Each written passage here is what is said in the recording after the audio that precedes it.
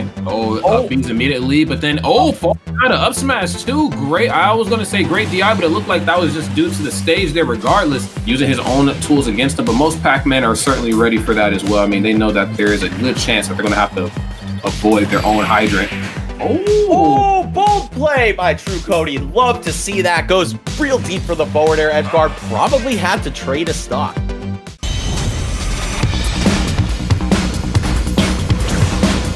Can't go too ham on Pac-Man though. Pac-Man has the ability to stay on stage for long periods of time. You gotta pick and choose your battles, all right? Cover yourself or just quit. Why not, okay?